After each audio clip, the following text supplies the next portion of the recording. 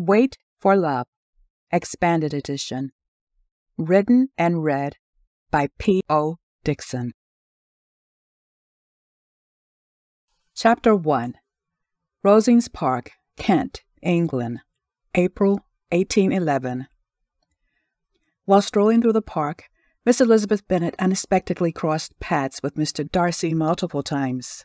It was almost becoming a habit, and a rather pleasant one at that. However, on that particular day, she was engrossed in reading Jane's latest letter, reflecting on her sister's somber tone.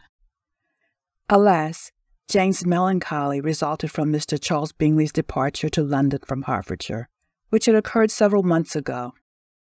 Just as she looked up from the letter, she noticed Colonel Fitzwilliam approaching her. At about 30, the colonel was not handsome, but he was most truly the gentleman in person and address.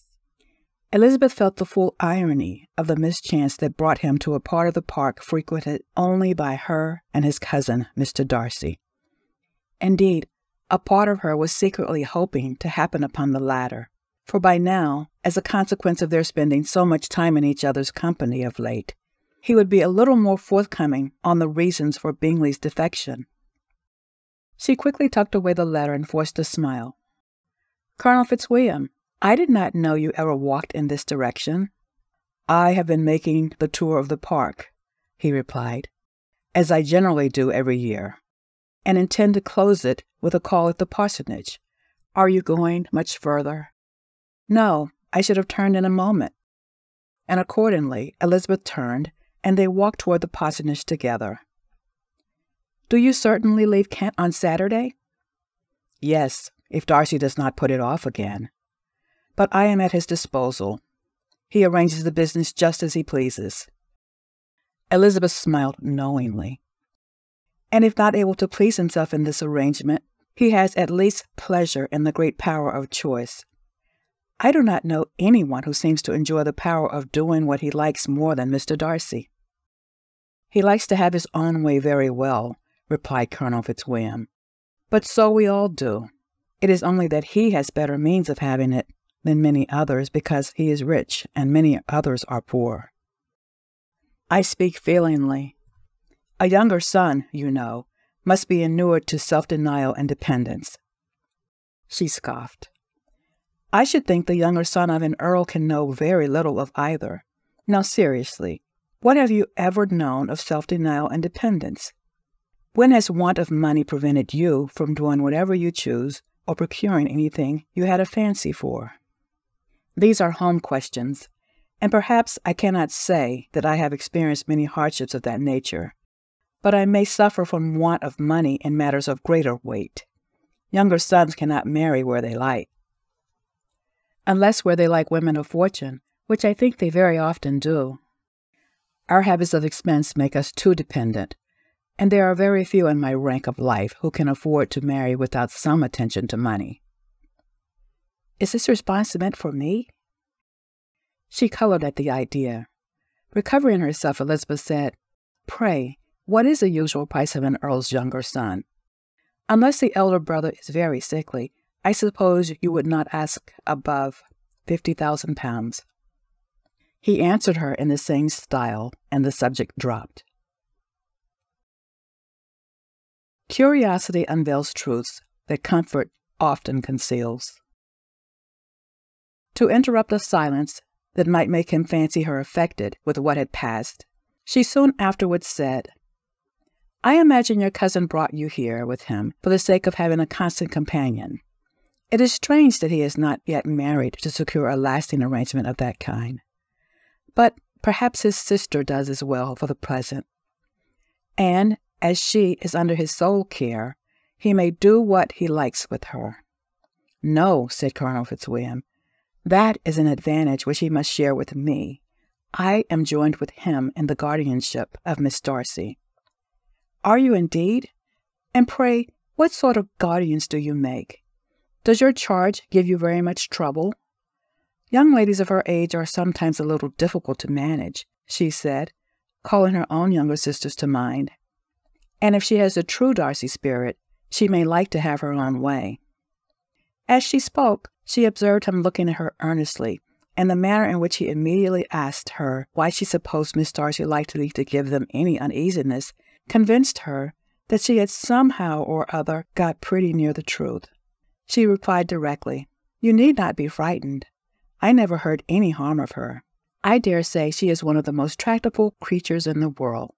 She is a very favorite with some ladies of my acquaintance, Mrs. Hurst and Miss Bingley," Elizabeth said, recalling the pernicious sisters lauding that Miss Darcy does not have an equal for beauty, elegance, and accomplishments, along with their hope of her one day being their sister. "I think I have heard you say you know them." "I know them a little. Their brother is a pleasant, gentlemanlike man. He is a great friend of Darcy's." "Yes," Elizabeth said. "Mr. Darcy is uncommonly kind to Mr. Bingley, and takes a prodigious deal of care of him." "Care of him?" "Yes, I believe Darcy does take care of him in those points where he most wants care. From something he told me on our journey hither, I have reason to believe Bingley is very much indebted to him. But I ought to beg his pardon, for I have no right to suppose that Bingley was the person meant. It was all conjecture." "What is it you mean?" "It is a circumstance which Darcy would not wish to be generally known, because if it were to get round to the lady's family, it would be an unpleasant thing."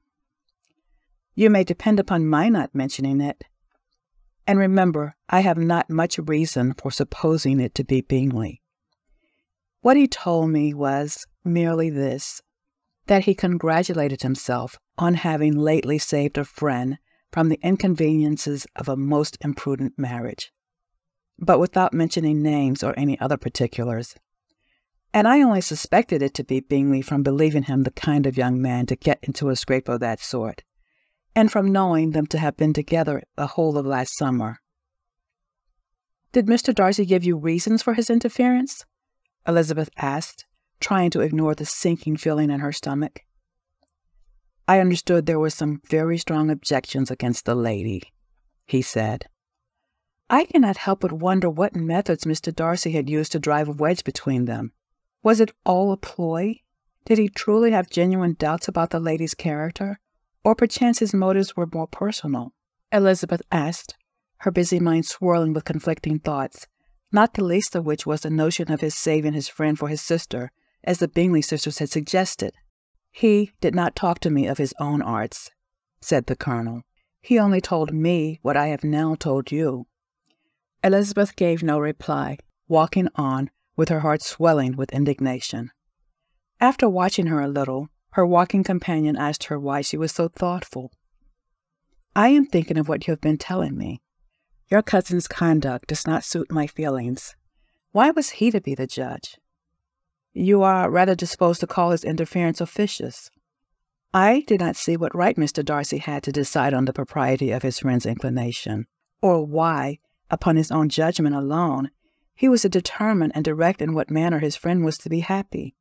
But," she continued, recollecting herself, "as we know none of the particulars, it is not fair to condemn him. It is not to be supposed there was much affection in this case. That is not an unnatural surmise, but it is a lessening of the honor of my cousin's triumph very sadly." Chapter 2. Fitzwilliam Darcy had no choice but to leave Kent. Business affairs called him back to London. The last evening he would spend in the presence of Miss Elizabeth Bennet, as merely an acquaintance from Hertfordshire, was upon him. He did not intend to miss a moment, starting with watching her as she stepped from her carriage upon arriving at Rosings. Waiting outside for the Hunsford party's arrival might have been the thing to do. However, doing so would encourage premature speculation, the likes of which his aunt, Lady Catherine de Bourgh, would surely take umbrage. His noble relation's mind had long settled on the idea of his marrying her daughter, Anne. She was bound to be unhappy about his marrying Elizabeth, insisting instead that it was his obligation to his family to marry his cousin, but it could not be helped. His aunt would never comprehend that he had no obligation to anyone and was free to choose his own path. Nothing and no one would keep him from following his heart's desire, not even his family.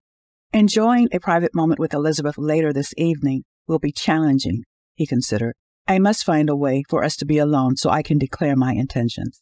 Once again, he glimpsed the ring resting in the palm of his hand before returning it to his small, velvet-covered box, snapping it shut and tucking it deep inside his pocket. He could hardly wait to see the look on Elizabeth's face when she beheld the dazzling diamond engagement ring. Its delay in reaching him from town bore some blame for his still being in Kent. He poured himself a drink and then took a seat near the window. If events unfolded as he expected, a long, promising night awaited him, one he would surely cherish for the rest of his life. Upon finishing his drink, Darcy set his stone-cut crystal glass aside. His plans for Elizabeth were heavy on his mind. He had awakened that morning with such vivid dreams of knowing her in all the ways a man violently in love knew his wife. His heart raced with anticipation as he contemplated declaring his intentions. A wave of exhilaration washed over him, imagining the moment he would finally express his affection. The thought of a swift marriage by special license filled him with eager longing. He envisioned tender moments shared in their union's bliss, cherishing their deep connection.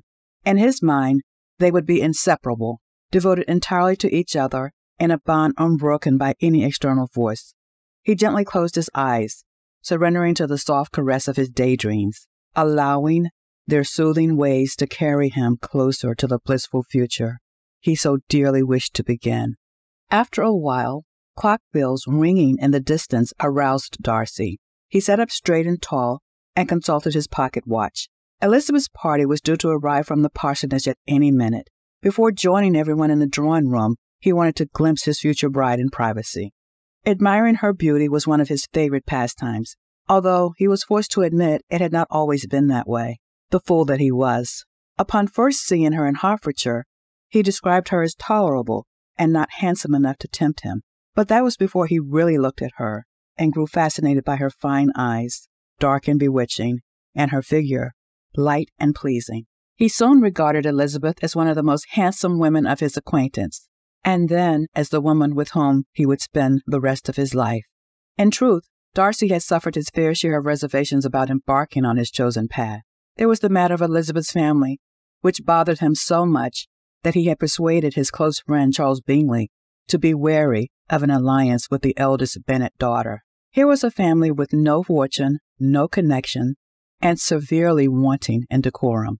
Although he excused Elizabeth from such deficits, he would have been a fool to suppose society would also look askance at the disparity in the Bennet family station in life compared to his own.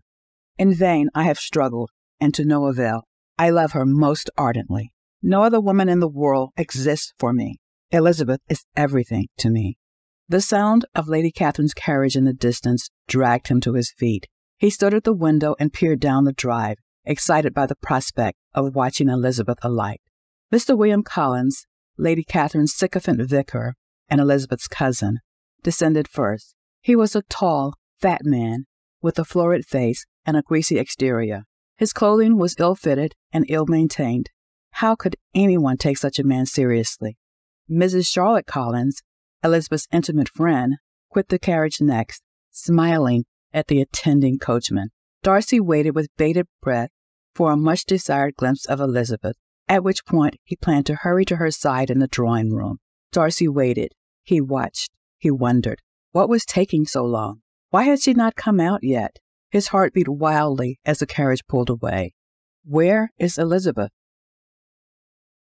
Insulting a lady's family is the surest means of tripping over that fine line between love and hate. It was for the best that she did not go to Rosings with the Collinses that evening. By now, she had had her fill of the haughty Lady Catherine de Bourgh. Time spent in her ladyship's company often required a defensive posture on Elizabeth's part, as the former never tired of insinuating herself into everyone's business, Elizabeth's family, the Bennets of Longbourn in particular. That evening, however, avoiding Lady Catherine was not Elizabeth's primary aim.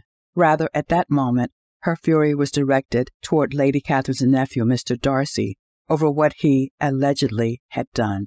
As enraged as Elizabeth had been at hearing all Mr. Darcy's foul conduct, she maintained her reserve until she and the colonel parted ways.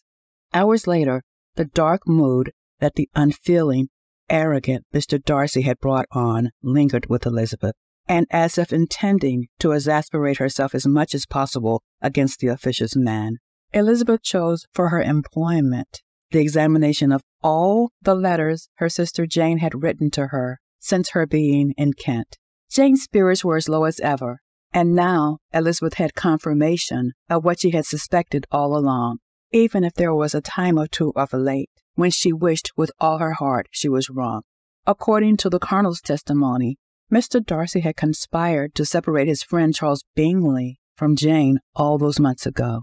Just like that, all the goodwill Mr. Darcy had garnered with Elizabeth during his stay in Kent, despite the string of deficits he had amassed while they were in Hertfordshire, was gone.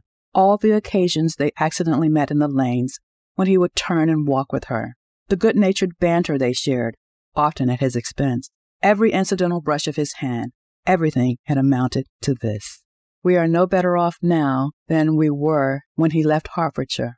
No, we are much worse off. Now he has given me sufficient cause to dislike him over 100-fold." It was some consolation to think his visit to Rosings was to end the next day, and a greater comfort that in less than a fortnight she should be with her dearest sister again, and enabled to contribute to the recovery of her spirits. Poor Jane! All Elizabeth's fanciful notions of how it would be once Bingley reunited with her dearest sister and returned to Netherfield Park, conceivably with Mr. Darcy as a future guest, had been for naught.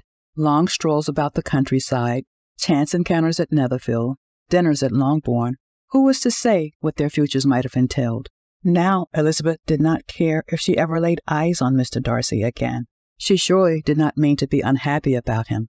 Elizabeth had barely settled this point in her mind when the bell rang sharply, announcing someone's arrival at the house. She soon heard footsteps in the hallway, and her spirits were a little disturbed by the idea of it being Mr. Darcy himself, for he had given the strongest hint of wanting to see her at Rosings that evening.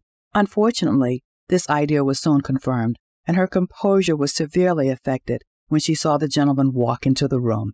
In a hurried manner, he immediately began an inquiry after her health, imputing his visit to a wish of hearing that she was better. Elizabeth could not think of anything but her sister's injuries and what might have been his part in them. How dare he inquire about my health when his offenses against my sister are the reasons for my distress? She tried to keep her voice level, to contain her rage, but it seeped out as she answered him with cold civility. He paused for a moment, as though confused by her reaction, and then he sat down for a few moments before returning to his feet and pacing about the room. Mr. Darcy behaved strangely, giving Elizabeth a prickly feeling down her neck. She could barely keep herself from shouting at him for being so rude. He walked about the parlor, as restless as a boar in a pen. But instead of pacing back and forth, he kept moving from place to place, never staying in one for more than a few seconds. After a silence of several minutes, he came toward her. Mr. Darcy retrieved something from the breast pocket of his jacket.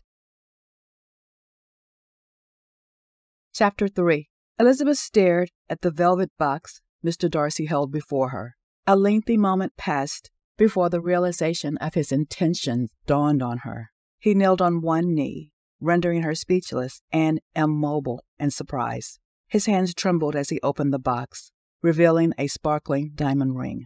The significance of the moment left her mute, her thoughts scrambling as he began to speak. "In vain I have struggled. It will not do. My love for you is such that I dare not wait a moment longer." Completely flushed and confused, Elizabeth's shock was such that it was impossible for her to remain silent. "Mr. Darcy, pray, what are you doing?" Wide-eyed, Elizabeth looked at him with the most profound astonishment. "Pray, return to your feet immediately, lest anyone discovers the two of us." Mr. Darcy obeyed and stood, his face serious.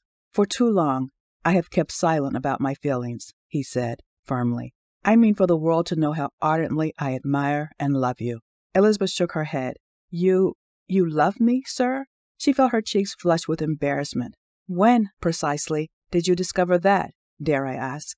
"I cannot fix on the hour, or the spot, or the look, or the words which laid the foundation. It is too long ago. I was in the middle before I knew I had begun." Elizabeth had no words. She only stared at Darcy in wonder.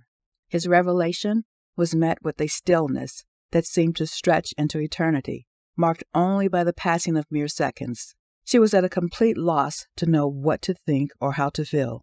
"Do not look so alarmed," said Mr. Darcy. "Surely my love for you is no surprise. Repeatedly, I put off my return to town, but for one reason, that being you. Every moment spent in your company has been among the most precious in my life. Our long walks, time spent at Rosings, and even in this room. That is to say nothing of our intimate talks." Intimate? She wondered how he could think so.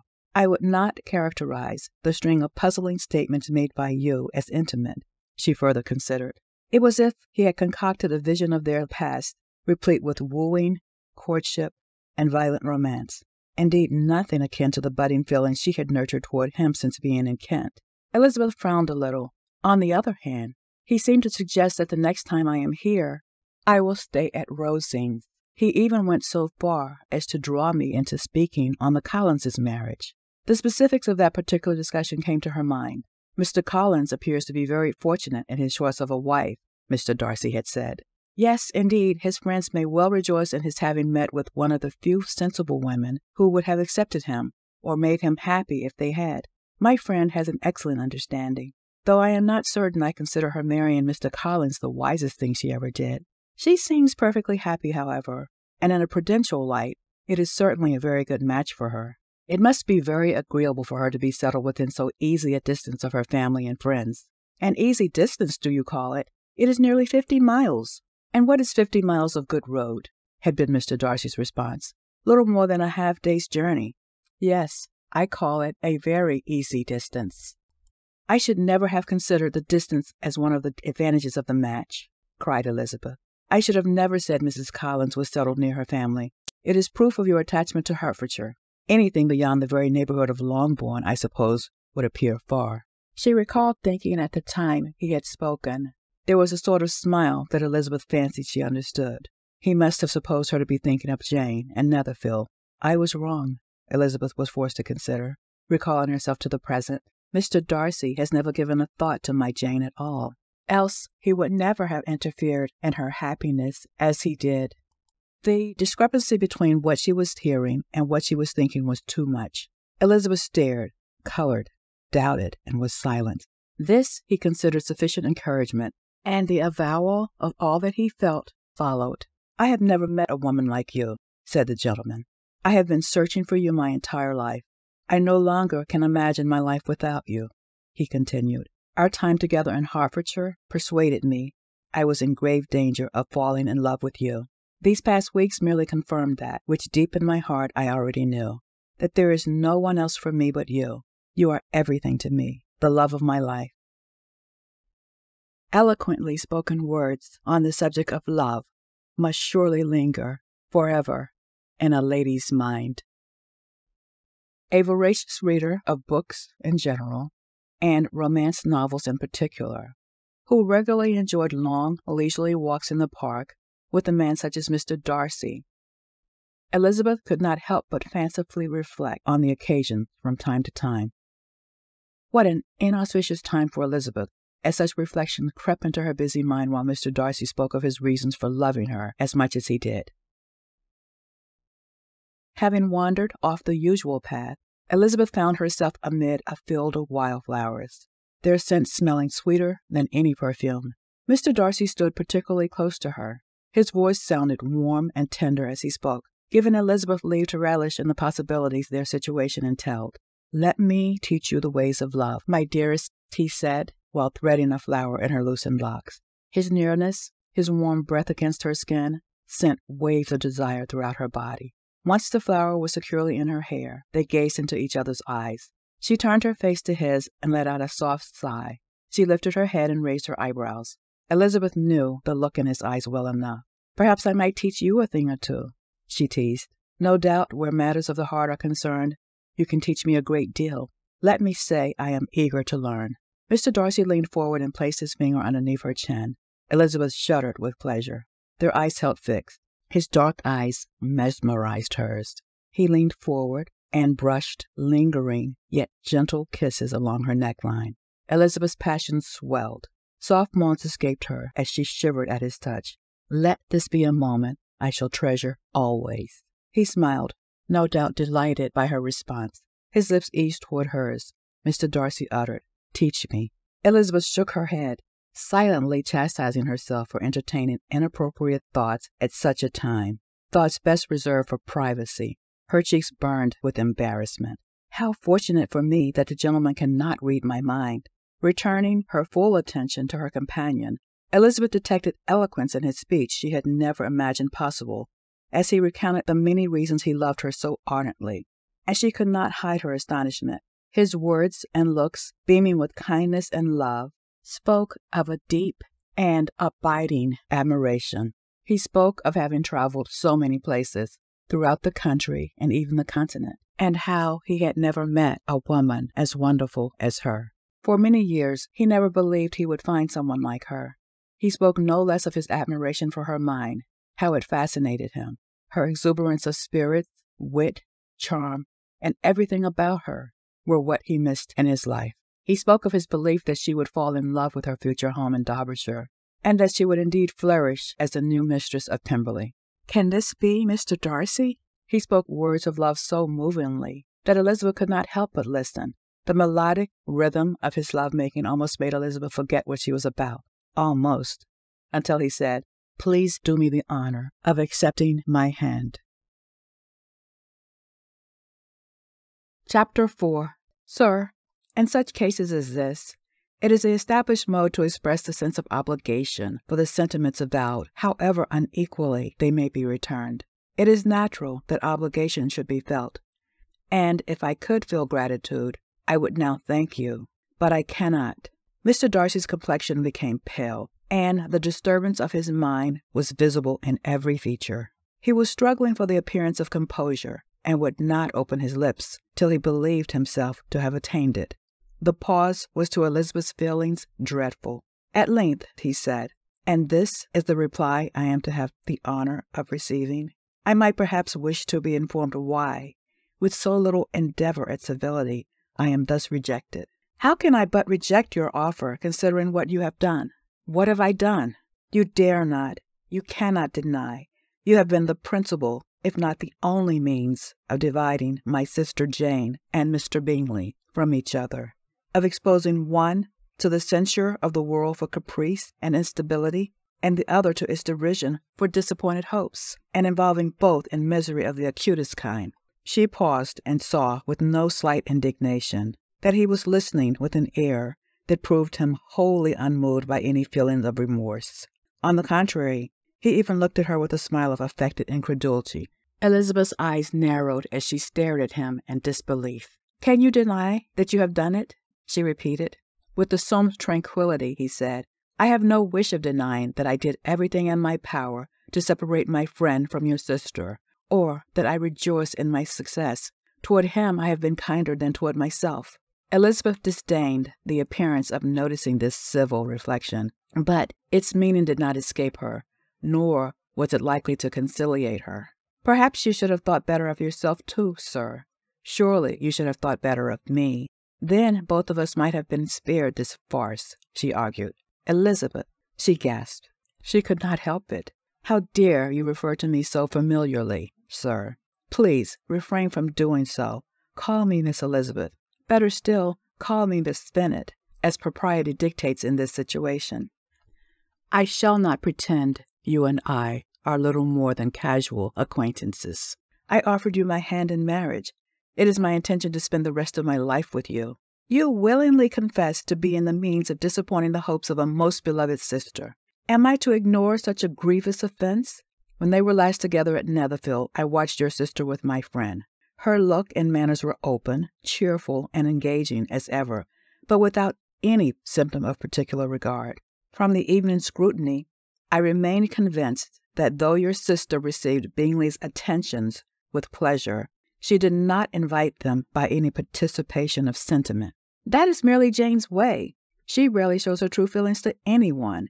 Your friend's defection pained her beyond measure." He shrugged. "I was merely acting in service of my friend. And what of my family?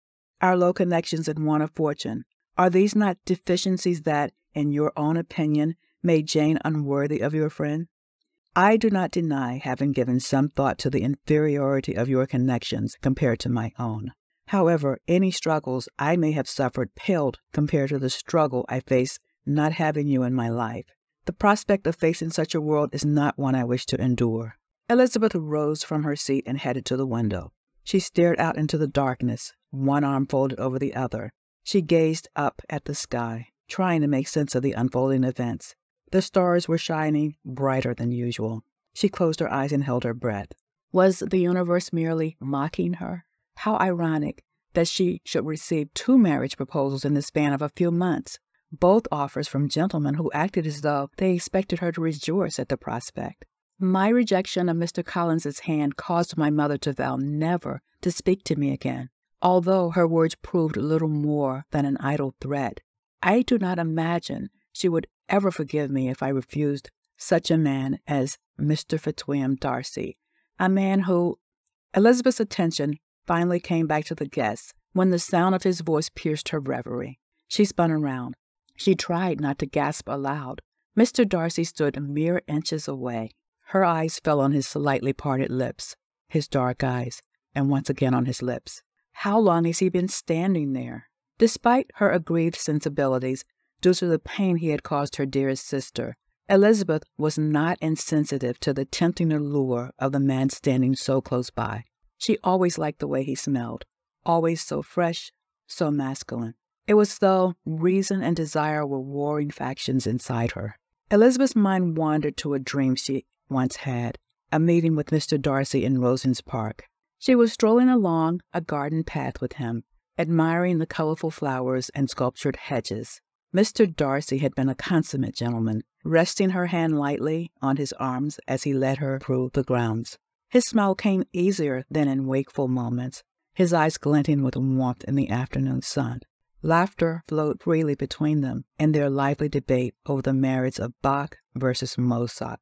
He was uncharacteristically talkative as they admired the splendid garden, speaking of his favorite poetry and how Pemberley's own gardens filled him with nostalgia from boyhood adventures.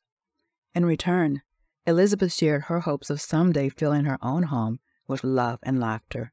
She found herself admitting things she had told no one else. With gentle attentiveness, Mr. Darcy made her feel, indeed, seen and understood. When Elizabeth had stopped to admire a marble fountain, Mr. Darcy stood close behind her, pointing over her shoulder at intricacies in the sculpting she might otherwise have missed. She leaned into him ever so slightly, comforted by his reassuring presence. Stopping beneath a canopied archway wrapped in roses, he took her hand and thanked her sincerely for the pleasure of her company. His touch sparked an unfamiliar longing within Elizabeth to linger a moment more. Standing at the window now, she felt bewildered by this dream that seemed so real. She marveled at the genuine companionship enjoyed in this dream, seeing a side of Mr. Darcy she had never glimpsed in waking life. Could there be more sincerity to Mr. Darcy than she had realized? It was but a reverie, and yet Elizabeth could not deny the leap of her pulse at the memory. Elizabeth searched for traces of the vulnerable man in her dreams. Part of her yearned to reconcile the two contrary images in her mind, the tender companion who had accompanied her in her dreams, to the gentleman standing before her, the man whose selfish disdain for the feelings of others had been the means of bringing unwarranted suffering to her family and likely so many others. "Sir," Elizabeth began, "it is not merely this affair on which my objection is founded. Your pride, your officiousness I cannot overlook. Your character was unfolded in the recital I received many months ago from Mr. Wickham. What can you say on this subject? In what imaginary act of friendship can you defend yourself? You take an eager interest in that gentleman's concerns," said Mr. Darcy, in a less tranquil tone and with heightened color. "Who that knows what his misfortunes have been can help but feel an interest in him?" Elizabeth saw that fierce expression of his. Here was the arrogant gentleman whom she had detested when they were in Hertfordshire. "Welcome back, Mr. Darcy." "His misfortunes," he repeated contemptuously. "Yes, his misfortunes have been great indeed." The way he said it made Elizabeth's temper rise. "And of your infliction?"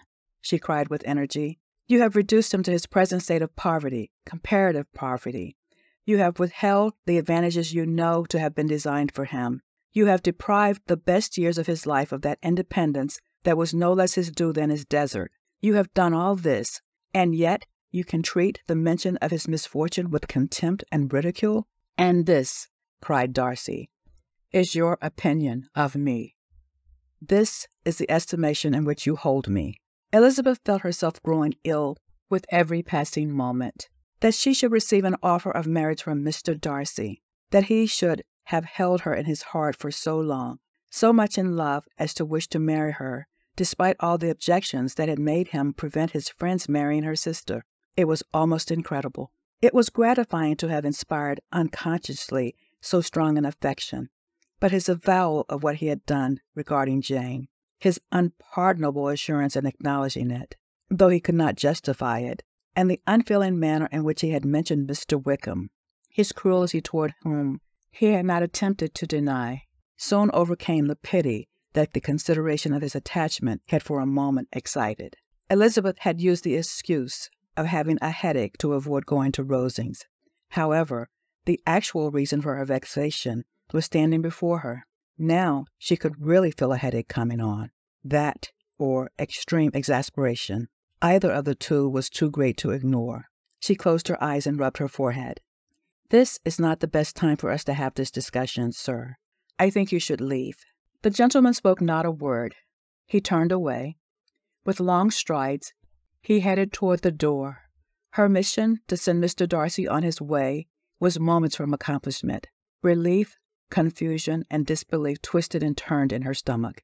Mr. Darcy was mere footsteps from the door, his hand reaching for the knob, and then he stopped. The next moment he turned on his heel and retraced his steps. "Neither my character nor my heart will allow me to walk away from you before seeking to redress all your claims against me," he began, his voice softening. "I know you to be a staunch defender of those you feel have suffered unjustly. Pray you will extend that same courtesy to me by listening to what I have to say." Elizabeth surely prided herself on being fair-minded. Here was a man who had professed his undying love for her, a gentleman of immense wealth, blessed with all that mortal hearts could desire, a grand estate, noble lineage, and influential connections. Not that his wealth tempted her, but rather he was the best friend of her sister's love interest. In addition, he exhibited none of those propensities that had marked him for earlier disapprobation while in Kent. As for her dearest sister, who knew better than Elizabeth herself that Jane rarely showed her true feelings to anyone? As for Wickham, had she not based all her objections to Mr. Darcy on the former's sole testimony?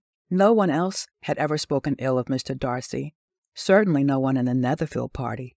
His cousin, the Colonel, whose opinion Elizabeth trusted, spoke highly of Mr. Darcy too. Elizabeth said, "I suppose I would be remiss not to listen to what you have to say, sir." With that, she returned to the couch and sat.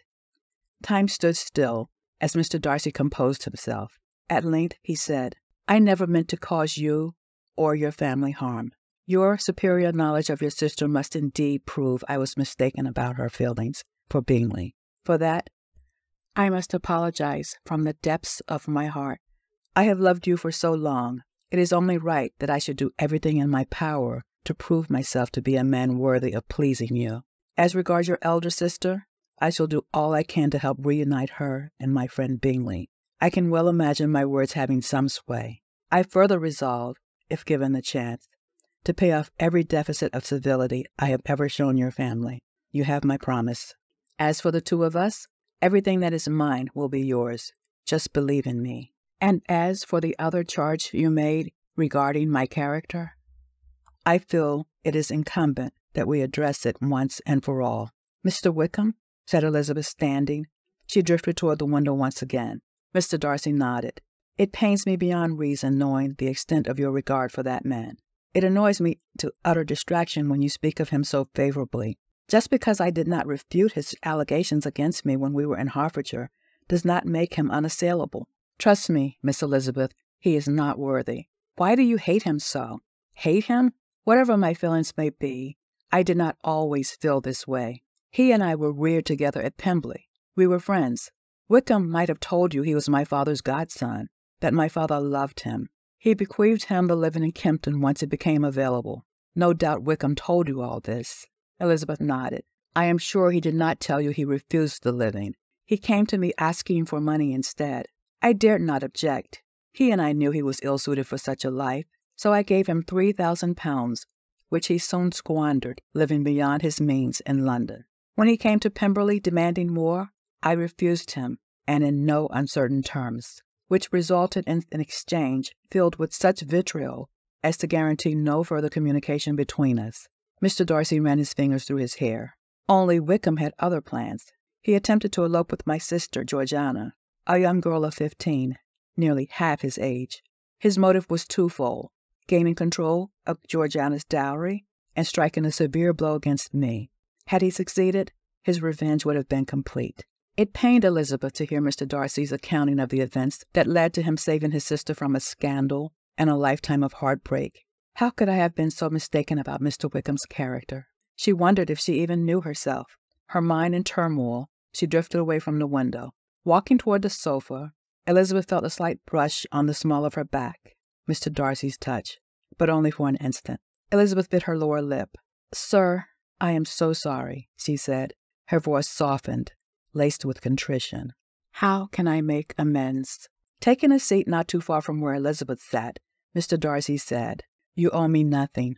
We might have avoided this misunderstanding if I had been more open with you from the start." Crossing one leg over the other, he brushed invisible lint from his tan trousers. He had not come all this way to garner Elizabeth's pity, or even her gratitude for that matter. "I came here intending to win her hand in marriage, that we might announce our intention before my family, then to hers, and ultimately to the rest of the world." Long nights of tossing and turning of late had come to this. Past dreams of taking her in his arms each night flooded his mind, their every burst of shared passion likened to the first, explosive, satiating, utterly divine. Shattered hopes, his meticulous plans for their future felicity, their hearts beating as one, all for naught. Was this to be his fate and life, an unrequited love, night after night with a phantom lover his sole companion? The mere thought of such an existence threatened to rob him of his composure. He closed his eyes for a few moments and rubbed his forehead. "It will not do. Miss Elizabeth," he said, "you have bewitched me, body and soul. In my heart there exists an affection devoted solely unto you. We belong together. I have waited this long to tell you how I feel, perhaps too long, I fear. I dare not presume I have entirely reversed the tide of your ill feelings toward me in the course of an evening. However, you are too generous to trifle with me. If, having listened to what I have said, your feelings are the same as before, pray tell me now. One word from you will silence me on this subject forever." Her silence encouraged him to draw nearer. Elizabeth sat with one hand resting over the other in her lap. Darcy reached out to her. He placed his hand on hers and gave it a gentle caress. She might have eased away, but she did not, and thus taught Darcy to hope. "If, on the other hand, I have persuaded you of the depths of my affection for you, I will have to say, I wish never to be parted from you. I want to spend my life with you, and I will wait for you, so long as I am not waiting in vain." A lady dares not trifle with a man's emotion when what is at stake is ardent love and devotion. That evening, Mr. Darcy had shown himself to be just what a gentleman ought to be. Of course, he has always been that way. It was only me who was too blind to see. What was more, his tender words had proved him to be worthy, indeed, everything a man who was violently in love ought to be. She could not forget the affinity the previous night dream had instilled, as if she had lived that garden walk herself. Could reality ever align with such a dream? And had it not been for a chance encounter with Colonel Fitzwilliam, would Mr. Darcy's proposal not have satisfied her own secret wishes? Dare I try to deny it? I will one day be this man's wife. This man will be my husband, my one and only lover for all eternity. Smiling, she raised his hand to her lips and brushed a lingering kiss on his knuckles. There was a warmth about him, a gentle, reassuring, and comforting air, no longer lost on her. Let the lessons begin. "Miss Elizabeth," Mr. Darcy, she said, touching his lips. She leaned ever so close enough to appreciate the subtle hints of his cologne. Finally, she whispered, "Please, call me Elizabeth." Chapter 5. As Elizabeth stood before the mirror in Charlotte's parlor, she felt a pang of self-doubt and uncertainty. Her sense of self was now shattered, the image reflected at her a mere shadow of the person she long supposed herself to be. It was no longer the confident and carefree Miss Bennet, who looked back with unshakable self-assurance. Elizabeth barely recognized this woman.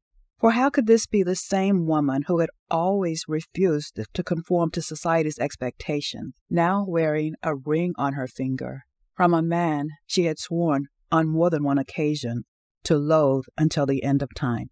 She saw a shell of a woman, haunted by her own actions and choices. She had made a decision that went against everything she had ever believed in by accepting this man. How could she have gone against her principles?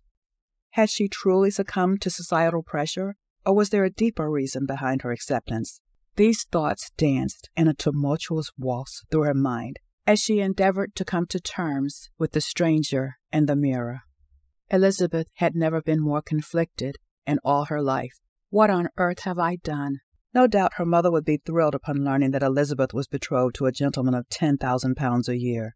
After all, it was every mother's dream to see her daughter marry into such wealth and status. But what about her father, whose opinion meant everything to Elizabeth? Would he think she was out of her senses for accepting Mr. Darcy's proposal?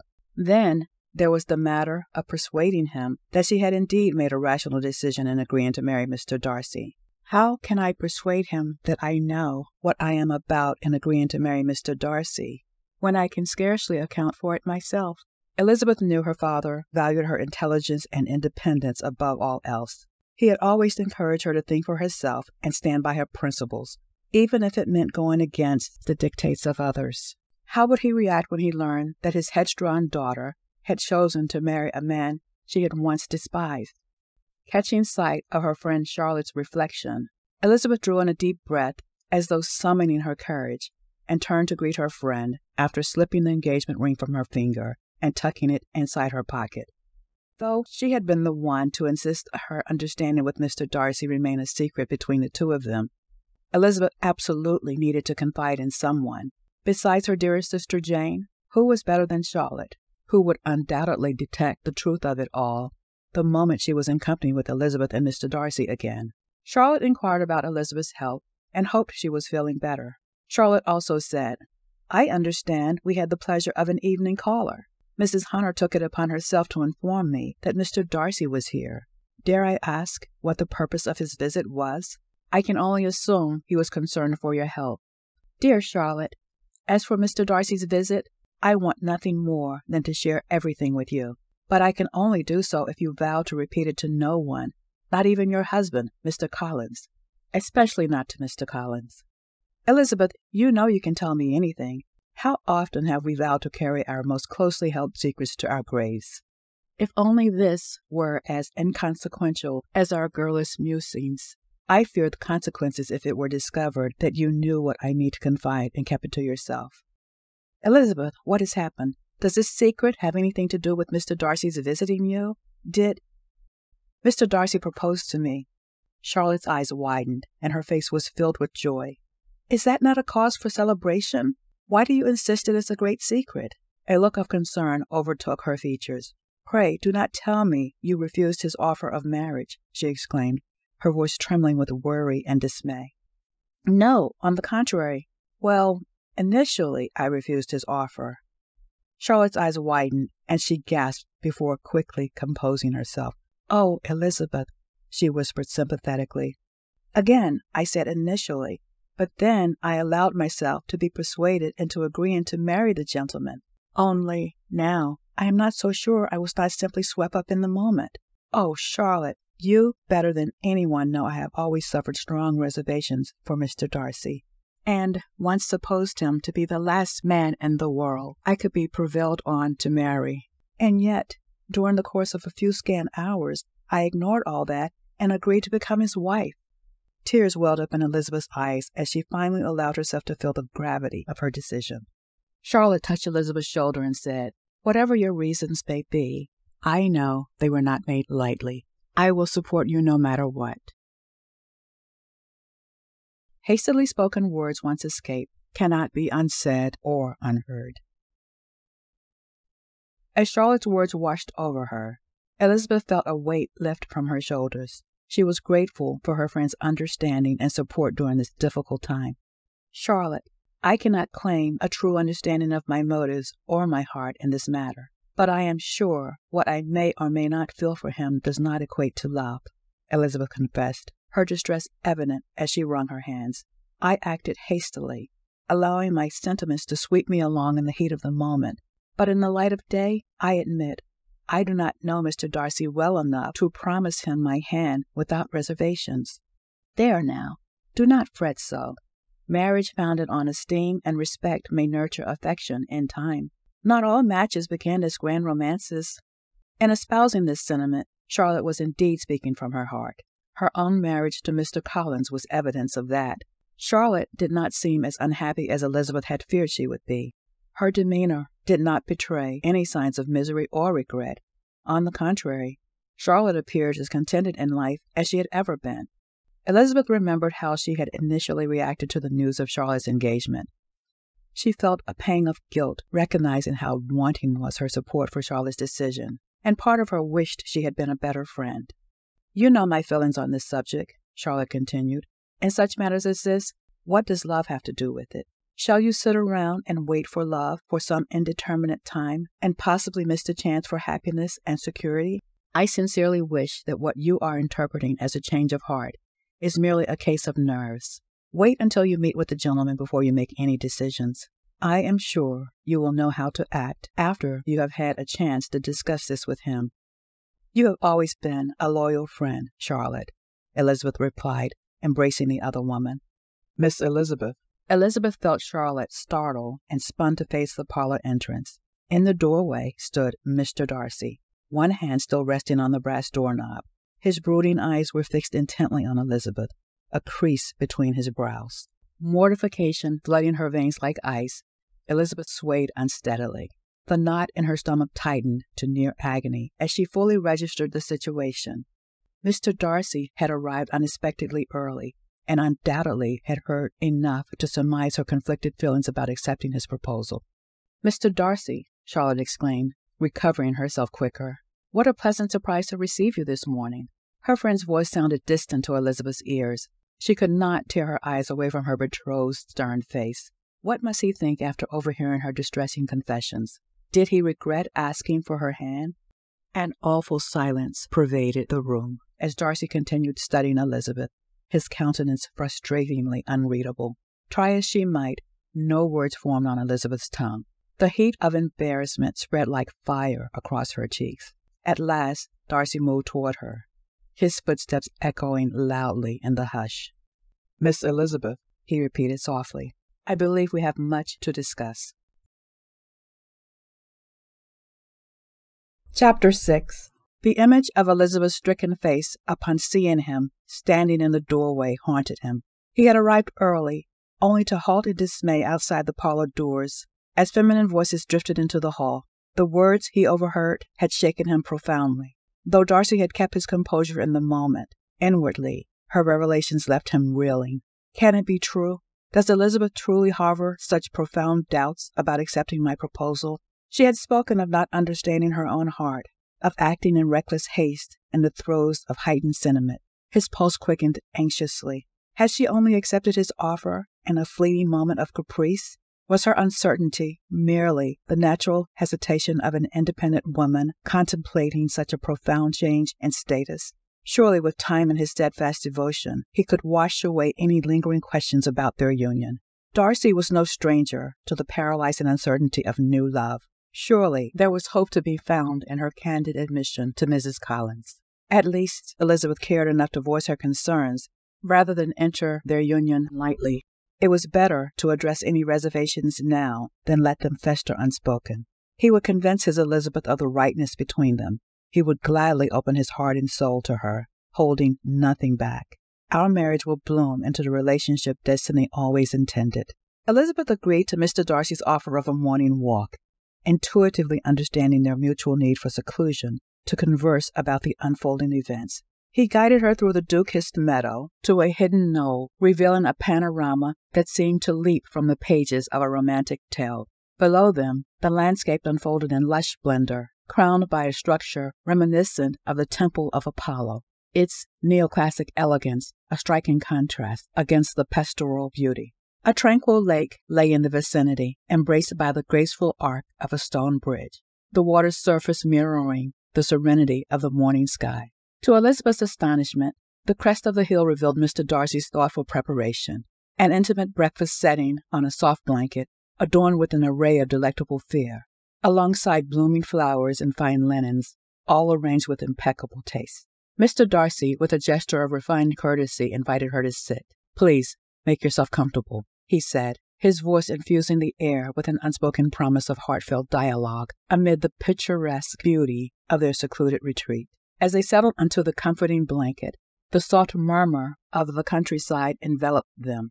Mr. Darcy's eyes met Elizabeth's, conveying a depth of emotion that spoke volumes. "I must confess," he began, "I did not expect you to embrace the notion of our engagement as wholeheartedly as I have. My love for you has been a constant companion for so long, a dream from which I feared to awaken. In my heart, I have envisioned the future with you, one filled with shared joys and boundless affection." He paused, searching her eyes for understanding. "I know your feelings may need time to flourish to match the intensity of my own, and I am prepared, nay, determined, to devote every waking hour to reassuring you, to prove that our union as husband and wife is not merely a fanciful wish, but a destiny meant to be fulfilled." As Elizabeth listened to Mr. Darcy's heartfelt words, she felt her heart soften toward him.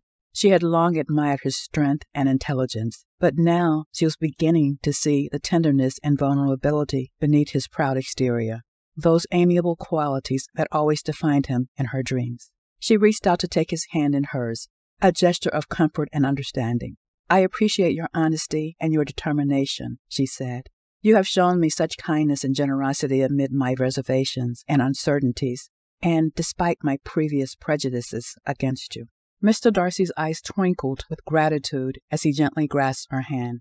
"It is my utmost desire to see you happy, Elizabeth," he replied genuinely, "and I am prepared to wait for eternity, if need be, until your love matches mine." Elizabeth could not help but smile at his sincerity. "I dare say we have much yet to discover about each other," she said, "but I am more than willing to embark on this journey with you. That is to say, if you will still have me." A brilliant smile spread across Mr. Darcy's face as he leaned closer. "I would consider it an honor," he whispered. Elizabeth, her heart fluttering at his assertion, ventured a question lingering in her mind. "And what are your plans after leaving Kent? When do you intend to return?" Mr. Darcy's response came with a surprising yet resolute determination. "I mean to get a special license as soon as I arrive in London. It is my sincere hope that, with your father's blessing, we shall be able to marry soon after. I wish for nothing more than to begin our life together without delay." True love's course navigates the delicate dance between decorum and desire. Elizabeth's thoughts then turned to another matter close to her heart. "When you are in London, will you speak to Mr. Bingley to clarify the misunderstanding regarding my sister Jane's affections?" she asked. "It would mean a great deal to her, and to me." Mr. Darcy, his expression pensive, nodded slowly. "I shall endeavor to do what I can for your sister and Mr. Bingley," he assured her. "However, I must confess, I would be loath to think that their destiny is entwined with our own. Our path, Elizabeth, is ours alone to tread." Understanding the delicacy of the matter, Elizabeth offered a reassuring smile. "Your efforts on their behalf will not sway my decision regarding us, but as Jane's sister, I would be remiss not to advocate for her happiness." At his subsequent mentioning of visiting her upon her arrival in town, she asked, "Mr. Darcy, do you dare call on me in Cheapside?" To do so must surely give rise to an expectation of some understanding between us, would it not? Darcy's gaze held hers, unflinching yet filled with tenderness. Would that be so untenable? "I truly believe we must take every precaution until we have my father's blessing before we announce our engagement to the rest of the world." Darcy nodded, recognizing the importance of her speech. "Then I suppose you do not intend for me to accompany you from London to Hertfordshire?" "My father has already arranged to have a carriage to convey Jane and me from London to Hertfordshire at the appointed time," Elizabeth explained. "Indeed, my younger sisters have made quite an event of it, for they plan to come as well. She paused, her expression wry as she envisioned Lydia and Kitty's antics. I can only imagine the chaos they intend to create, perhaps turning the journey into their own theatrical performance, replete with endless gossip and frivolous games. It is hard to suppose you will be in town without my being able to call on you. There is all the more reason for a hasty marriage by special license, thus allowing us to spend all of our time together. Perhaps it would be deemed acceptable if you came to my relations' home in town with Mr. Bingley. After all, a visit from him is everyone's favorite wish. Darcy's expression grew serious. Again, we must ensure that what happens in our relationship is not dictated by Bingley and Miss Bennet's circumstances. Even if you are certain of your sister's feelings, I am not entirely convinced of Bingley's constancy. Elizabeth nodded. I understand your concerns, sir. I suggested the scheme merely as it aligns with our need for discretion. With a resolute look, he said, I cannot promise, but if it is possible, I will endeavor to call on you with Bingley before your departure. Barring that, do not be surprised to find me at your doorstep in Longbourn on the heels of your arrival. A thought struck Elizabeth, casting a shadow of apprehension across her features. She hesitated, then spoke with a hint of concern. How shall I endure the remaining days here in Kent under the watchful eyes of your aunt, Lady Catherine? Her formidable presence is daunting enough without the added burden of our secret. Mr. Darcy's eyes twinkled with a mixture of admiration and concern. I have every confidence in your ability to hold your own, even against the formidable Lady Catherine, he replied, his voice warm with affection. But remember, should you require any aid, I am but an urgent missive away. Elizabeth's expression softened. I shall keep that in mind, she said, her spirits lifted by his supported words. Yet within her a sense of trepidation lingered. The prospect of facing Lady Catherine de Bourgh, known for her domineering disposition and sharp opinions, was palpable. Their conversation drew to a close with a mutual understanding. As they prepared to part ways, Mr. Darcy said, I will probably see you once more before I leave Kent. My cousin, the Colonel, is unaware of our engagement, and I intend to keep it that way for now. Should my suspicions prove correct, I shall attend to my loquacious cousin later. Your secret is safe with me, Mr. Darcy. Seizing her hand in his and kissing her palm, he whispered, Our secret, Elizabeth. Chapter 7. To Elizabeth's dismay, her plans for an early departure from that part of the country had reached Lady Catherine de Bourgh. Indeed, while she was packing her things, Mr. Collins arrived at the parsonage. Panting and dishevelled, he breathlessly explained that he felt compelled by his duty to her ladyship to inform her of Elizabeth's inexplicable change of plans. Anxiously, he relayed Lady Catherine's demands for a private audience with his cousin at Rosings. Soon after that, Elizabeth approached the grand estate with a sense of foreboding. She was immediately ushered into Lady Catherine's opulent drawing-room. With an air of aggrieved authority, the noblewoman wasted no time addressing the matter at hand. First, I am deprived of the company of my beloved nephews, particularly Mr. Darcy, who continues to neglect his obligations toward my daughter Anne, Lady Catherine began, her voice evidencing her displeasure. And now, Miss Bennet, I hear you intend to leave us prematurely. What is the meaning of this sudden change? Given the change in my circumstances, I feel it best to return home sooner than originally intended. Change in circumstances? What has dictated such an abrupt departure when you were meant to remain here for another 2 weeks? I am afraid it is of a more personal nature, one I am not at liberty to discuss. With her eagle eyes scrutinizing Elizabeth, the air in the room grew tense. Then, with a perceptiveness sharpened by suspicion, she said, I cannot help but wonder if your hastened departure has anything to do with one of my nephews. Perhaps even Mr. Darcy himself. I sincerely hope that is not the case. I am no stranger to the fact that my nephew Darcy called on you the evening you, under the guise of suffering a headache, assured your obligation to accompany the Collinses to Rosings. As inappropriate as his behavior was in calling on a single young lady, being the honorable man I know him to be, I overlooked the impropriety. No doubt he meant to inquire about your health, but I fear you may have mistaken his intentions and relied on your feminine arts and allurements to draw him in. And when that did not work out quite as you planned, you have decided to throw yourself in his path in London. As much as Elizabeth endeavored to mask her feelings, she feared her countenance may have betrayed her. Her silence merely encouraged Lady Catherine to continue. If you are indeed pursuing my nephew Darcy, be warned, Miss Bennet. Such aspirations are not only inappropriate, but will lead to your social ruin. The union between Mr. Darcy and my daughter has long been expected, and I will not allow it to be disrupted by a young woman of your low standing." Elizabeth recalled waving to Mr. Berg and her companion earlier. She was no longer surprised, only the latter returned the greeting. Elizabeth wondered if Mr. Berg harbored the same sentiments as her mother. Was she expecting Mr. Darcy's proposal? Would she blame Elizabeth for any ensuing heartbreak? And what of Mr. Darcy's young sister, or even Colonel Fitzwilliam for that matter? What manner of familiar harmony awaited her? Will it be as untenable as this, with every interaction filled with tension, suspicion, and hidden resentment? Maintaining her composure under Lady Catherine's penetrating stare, Elizabeth chose her words with care, neither confirming nor denying the suspicions laid before her. This reluctance only fueled Lady Catherine's ire. "Oh, come now, do not try to deceive me. This sudden departure clearly follows the leave-taking of my nephew. You aim to catch him in your sly nets by batting those fine eyes. Has my nephew given you reason to hope? Tell me the truth." Color flooded her face at the accusations. Still, Elizabeth held her tongue. Despite any grievances held by Lady Catherine, she would not betray her understanding with Mr. Darcy. "I must caution you, Miss Bennet," her voice rising with each syllable.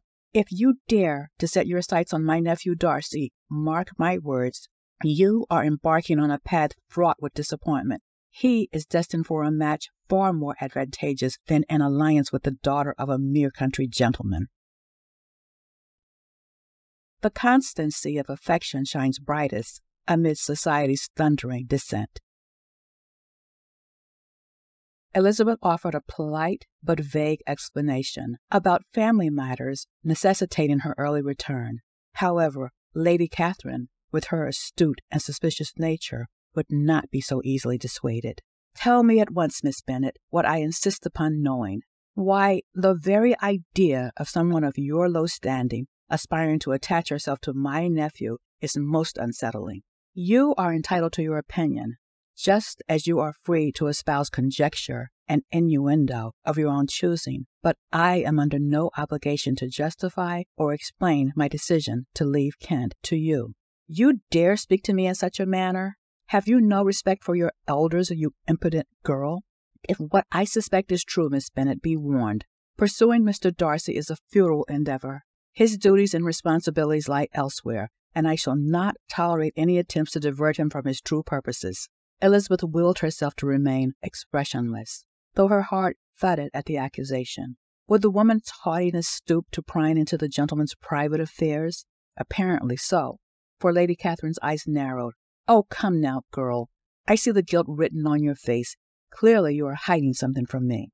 Elizabeth hesitated, alarmed at how near to the mark her ladyship's words struck. Before she could fashion a response, the older woman barreled on. "He is already promised to another, as you well know. I will not have you interfering and sullying his good name." Again Elizabeth held her tongue, her cheeks flaming in indignation. The woman's arrogant assumptions were insufferable. She silently reminded herself that she must endure this torment a while longer before being free of Lady Catherine's reach. "You would do well to remember your station, Miss Bennet," Lady Catherine continued. She scoffed. "You insolent girl! Have you so little concern for propriety that you would entrap the gentleman of Mr. Darcy's consequence? And for what? Financial security? Social standing? I assure you, Miss Bennet, I will not allow you to snare my nephew without a fight."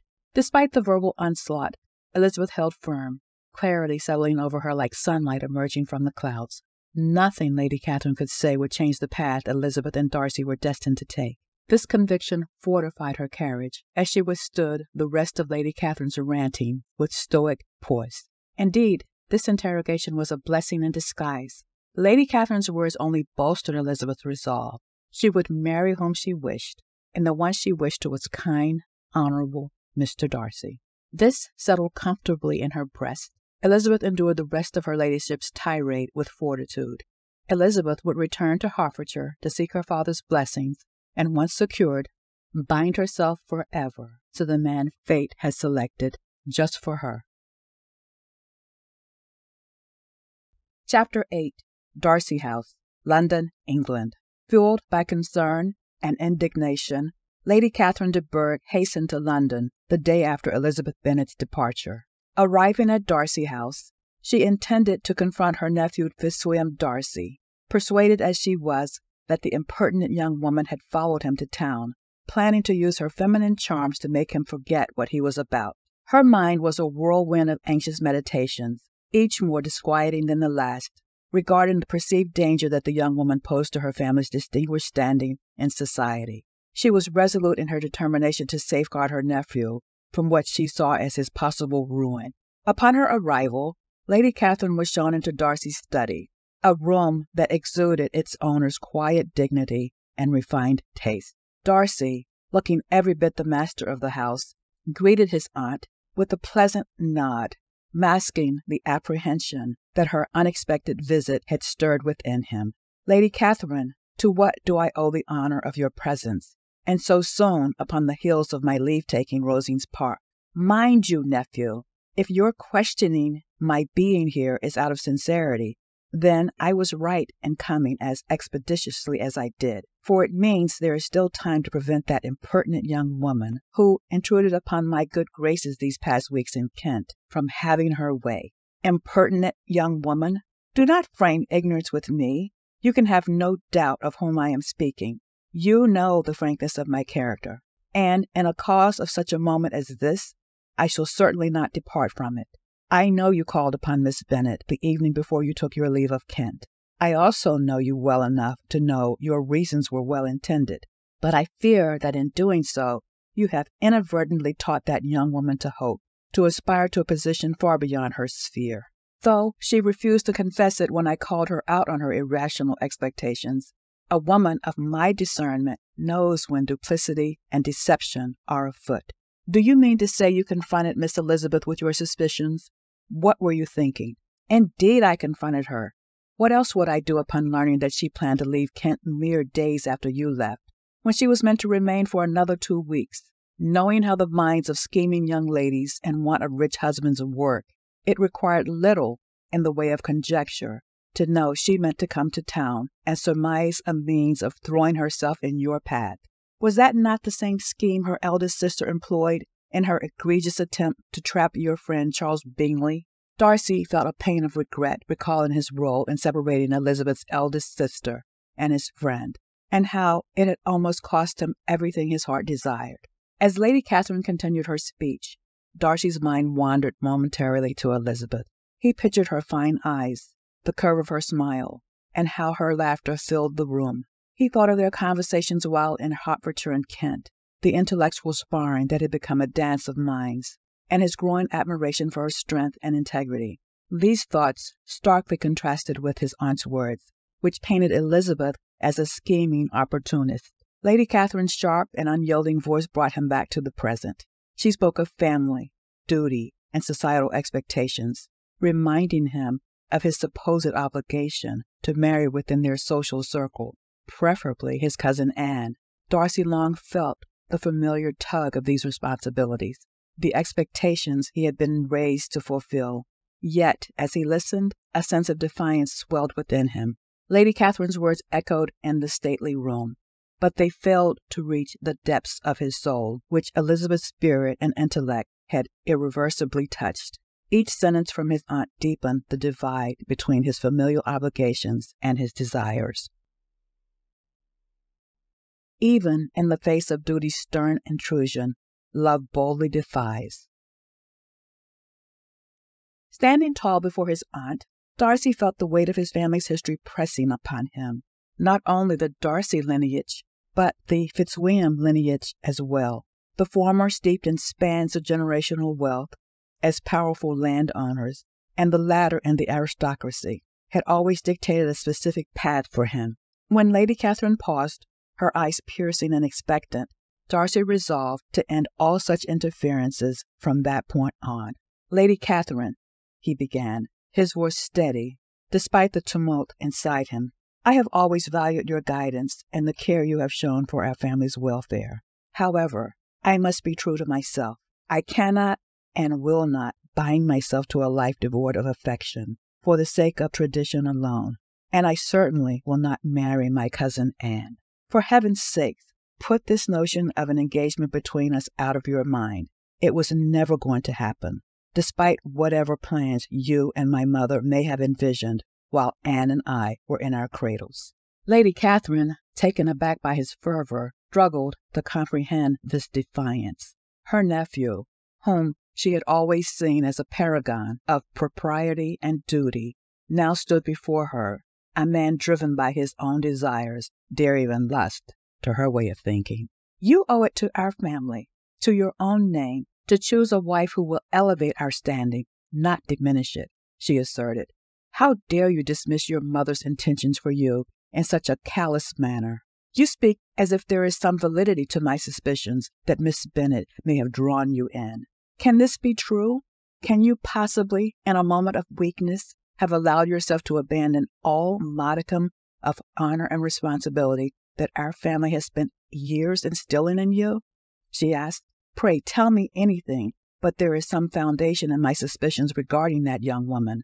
Tell me you have not purposely increased that little upstart's expectations." "Lady Catherine, again, I am well aware of our family's legacy and the responsibilities it entails. I respect our proud heritage, but I cannot and will not sacrifice my happiness for it. Miss Elizabeth Bennet, though not of our social standing, is a woman of intelligence, grace, and virtue. She embodies the qualities that would bring true happiness to any man's life." Addressing his aunt with a firmness that brooked no argument, he continued, "And if I were fortunate enough to earn her favor, and dare I say, her heart, I would consider myself the luckiest of men." Stunned by his words, Lady Catherine was momentarily speechless. His declaration was a bold testament to his feelings for Elizabeth, a stance that defied his aunt's expectations and societal norms. "Fitzwilliam, you cannot be serious," she declared. "To forsake your duty for a momentary fancy? Think of your reputation. A match with Miss Bennet is not only imprudent, but unthinkable. I am sorry you feel that way, but in such a case as this, it will not dissuade me from my purposes, whatever they may or may not be." "And this is your honest opinion? This is your final resolve? Very well.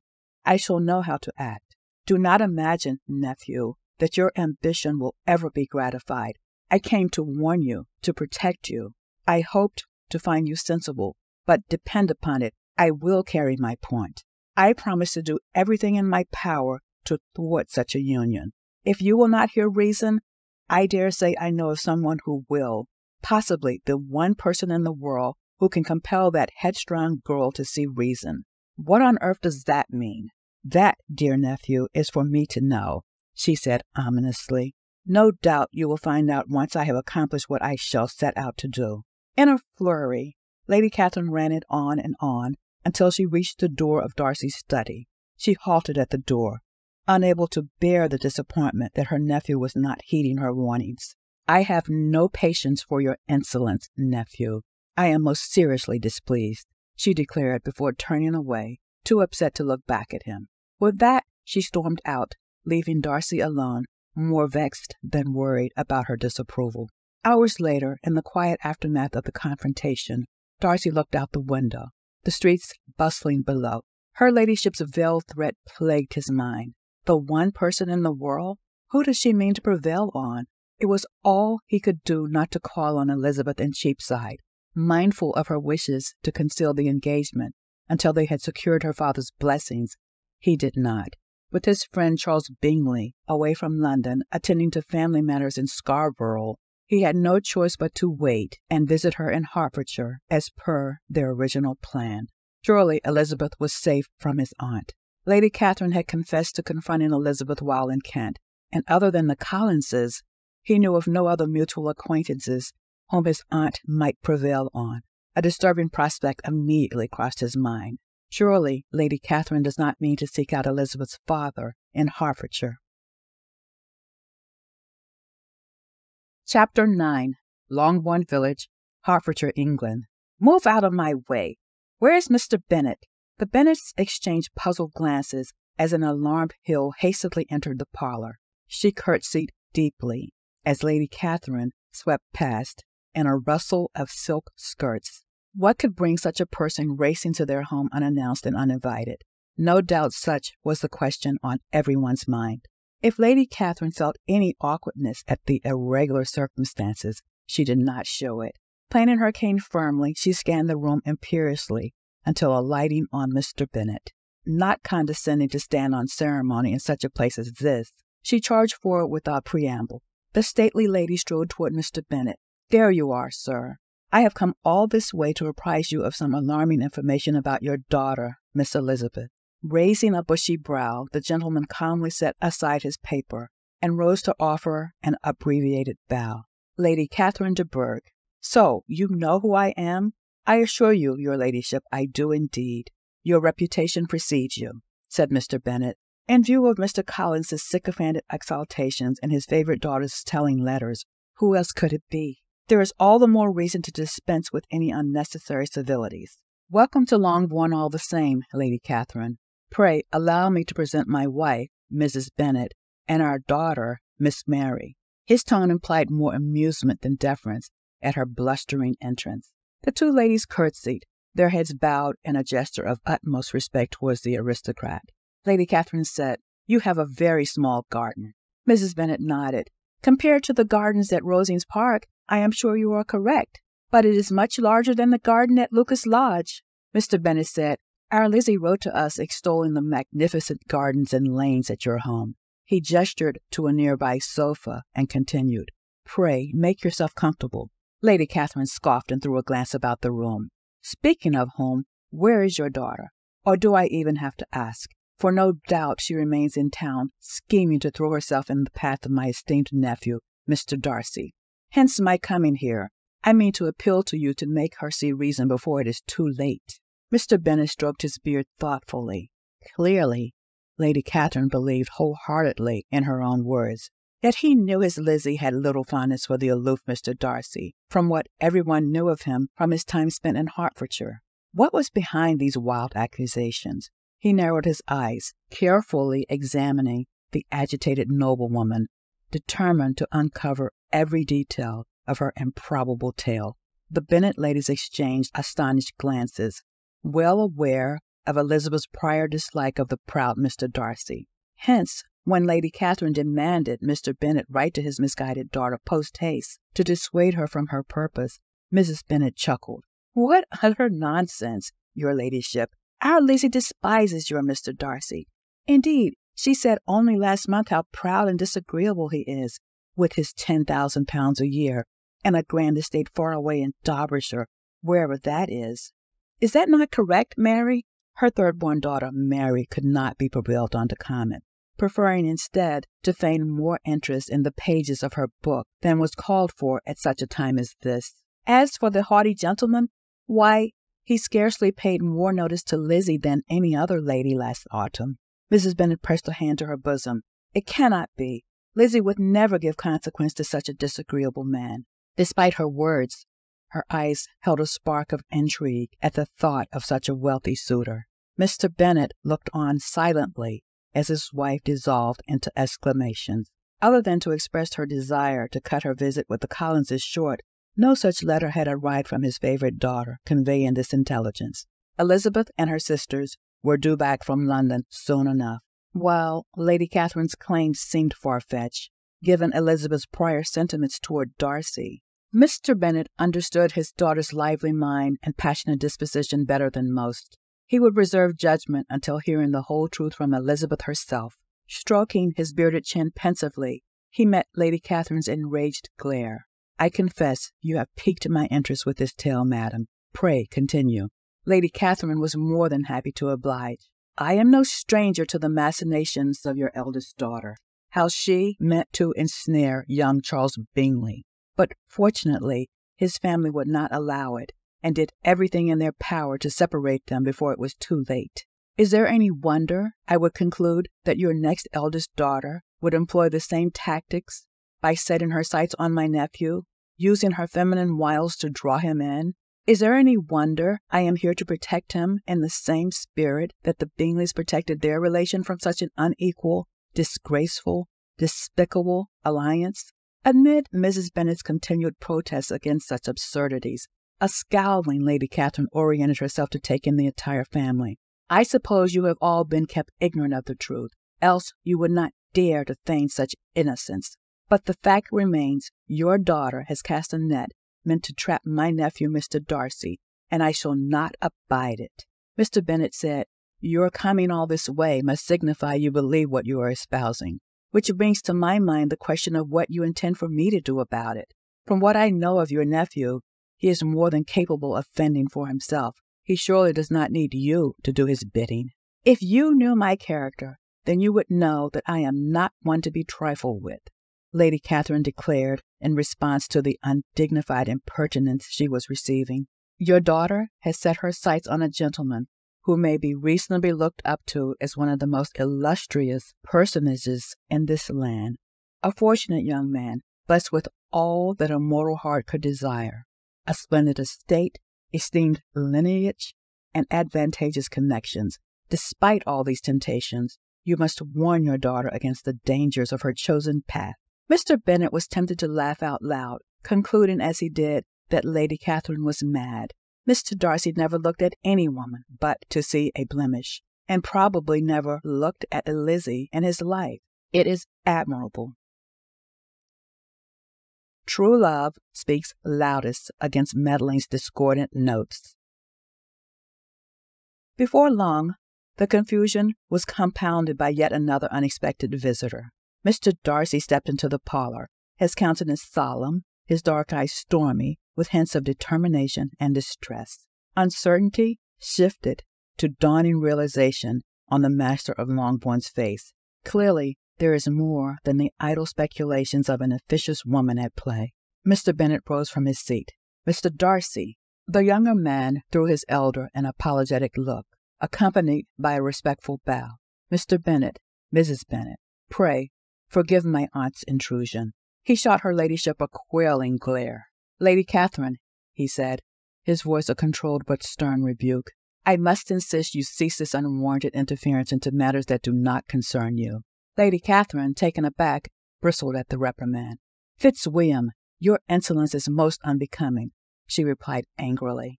Lady Catherine, might I have a word with you in privacy? You have overstepped.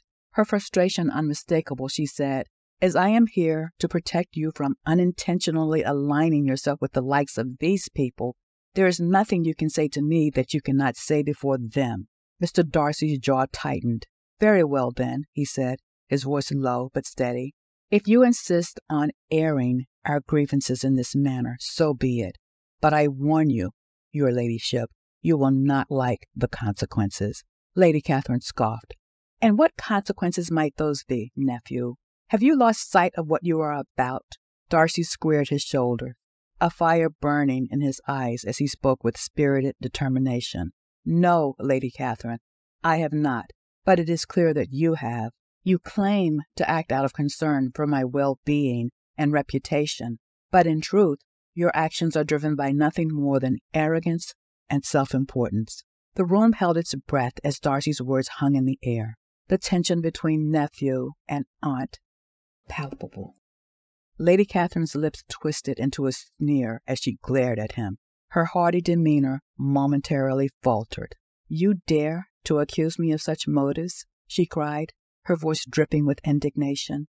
I have been like a mother to you since the passing of my beloved sister, Lady Anne, bestowing upon you unwavering love and support. And this is how you repay me? Darcy's voice remained steady, betraying none of the turmoil within his heart. You mistake gratitude for blind obedience, Aunt Catherine. I have no doubt you love me in your own way, but that does not grant you the right to dictate whom I should love or marry. May I remind you of the conversation we had in town when you warned me against the connection with Miss Elizabeth Bennet, and I told you that were I to be fortunate enough to win her favor, and most importantly, her heart, I would be most honored. What I did not tell you, because frankly, it can have nothing to do with you, is that I have already fallen in love with Miss Elizabeth most ardently, and I offered my hand to her when we were together in Kent.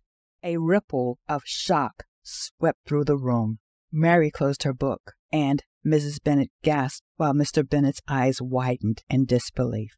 Lady Catherine's jaw dropped open, stunned into silence for a moment, before she found her voice once more. "This is preposterous. You cannot possibly be serious about marrying her. Think of everything you would sacrifice."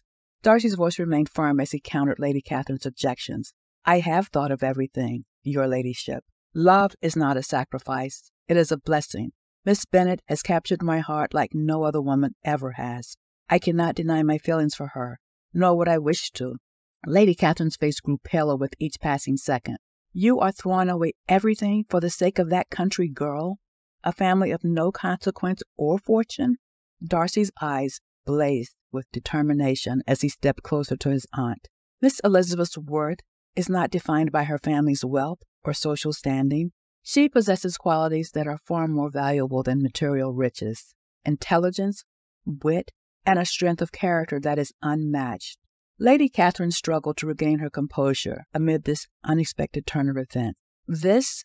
This cannot be. I will not allow it." Mr. Bennet glanced at his wife with a mixture of surprise and amusement before turning his attention to the younger man.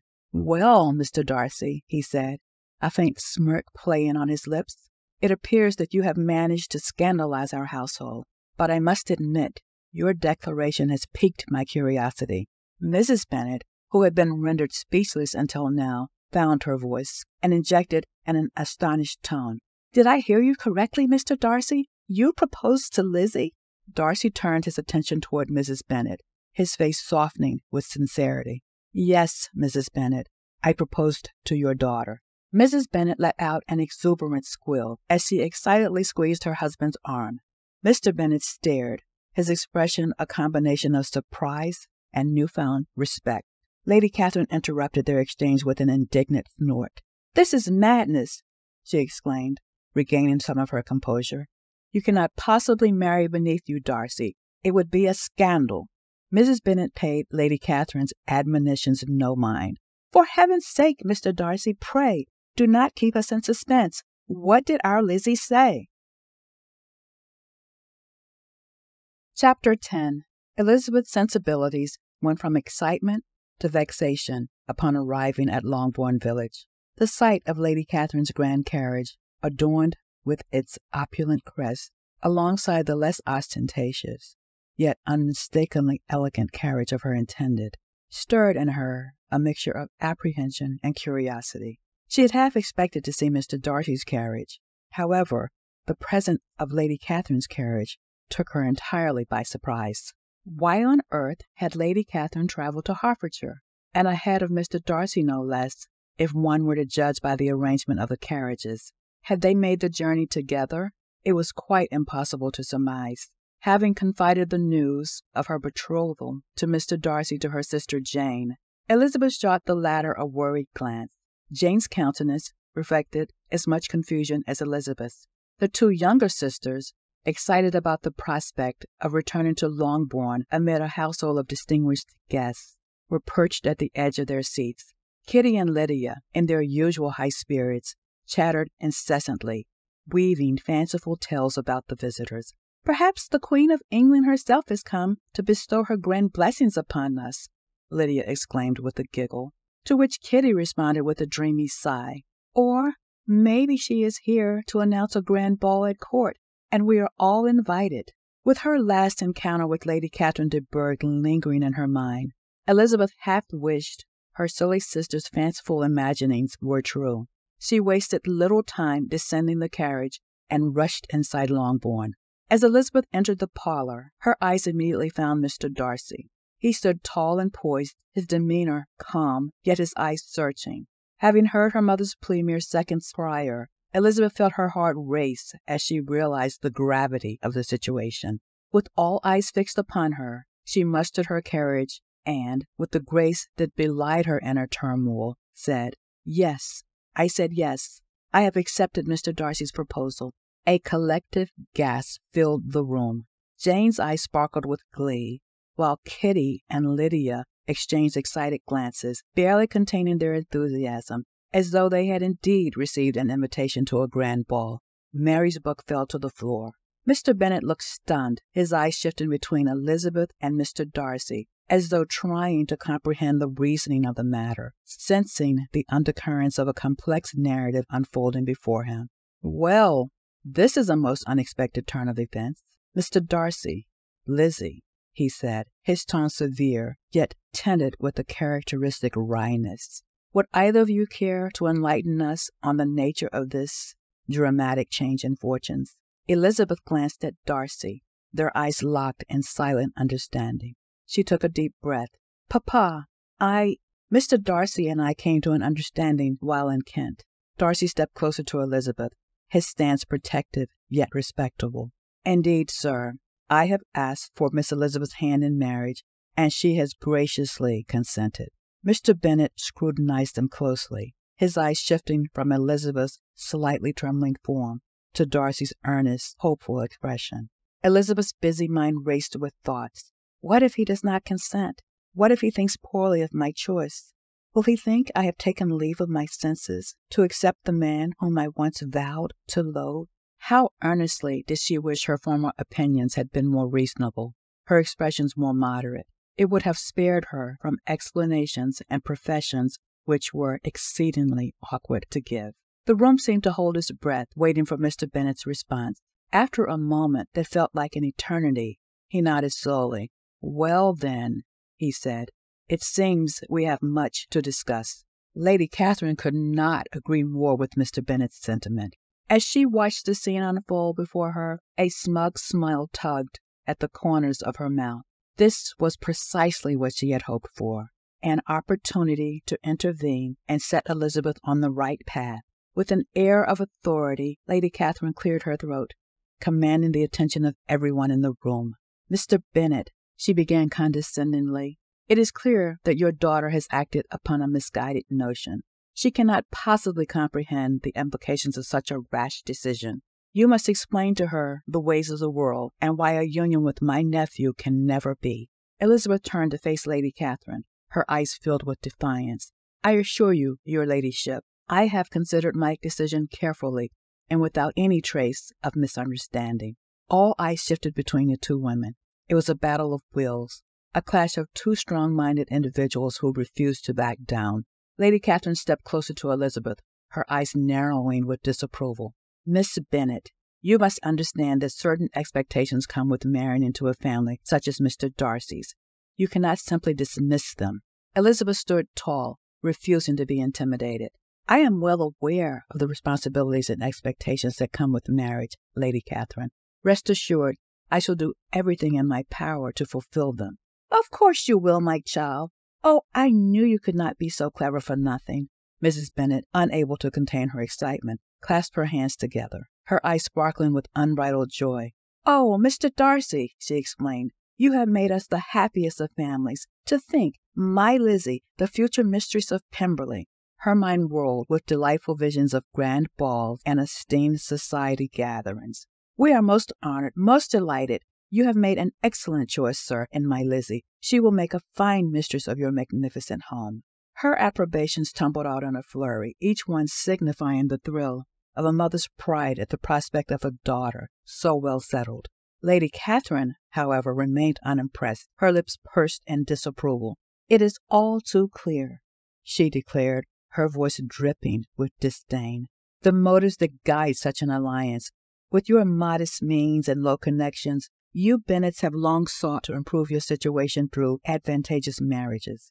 Catching the slight change in Darcy's expression, Elizabeth quickly stated, "It is not Mr. Darcy's wealth nor his standing that has won my regard, but rather his excellent principles and caring heart."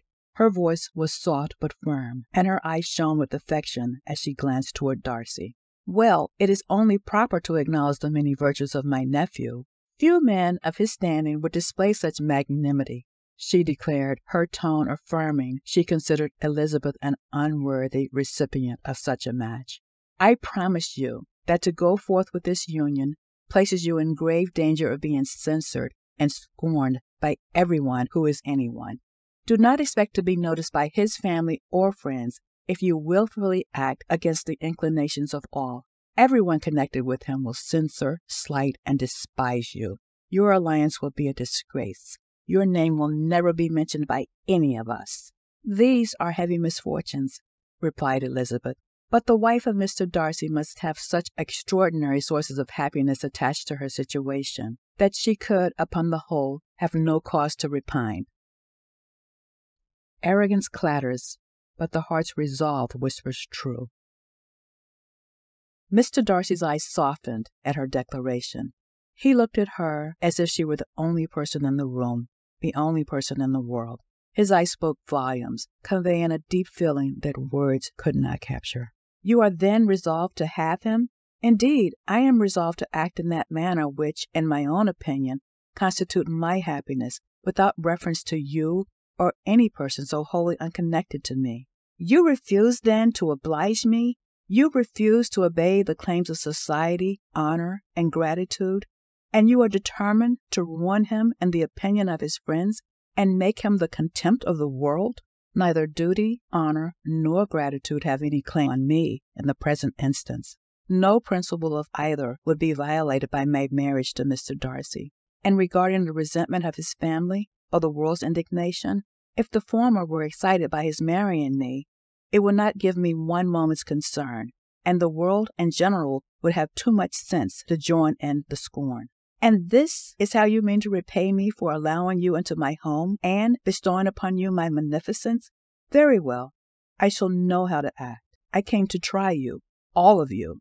At the very least, I had hoped to find your father reasonable, but depend upon it, you have not heard the last of me."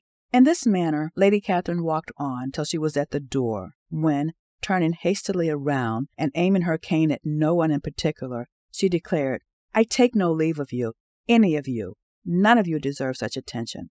I have never been more disgusted during my entire life."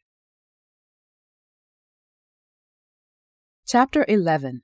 Good riddance, no doubt, was the unspoken consensus written on everyone's face when they heard the door slam. Mr. Bennet, having observed the unfolding scene with both astonishment and contemplation, leaned back in his chair, his eyes unreadable as they rested on Elizabeth and Mr. Darcy, and the room was thick with anticipation, awaiting his next word. After a moment that stretched on like an eternity, he cleared his throat. "Mr. Darcy, Lizzie," he began, his voice measured, "it is evident to me, despite the unexpected nature of this match, that you both possess a genuine regard for each other." He paused, his eyes shifting between his daughter and her suitor. "Lizzie, my child, you have always been a daughter of independent thought and spirit. And Mr. Darcy, your actions today speak of a man of true character and integrity." Elizabeth held her breath, her heart pounding in her chest. She searched her father's face for any sign of disapproval or hesitation. A tender smile reached her father's eyes. "Therefore, with a full heart, I give you my consent and blessing. May your journey together be filled with happiness." Relief and joy washed over Elizabeth, like the sun's warm rays breaking through the clouds after a storm.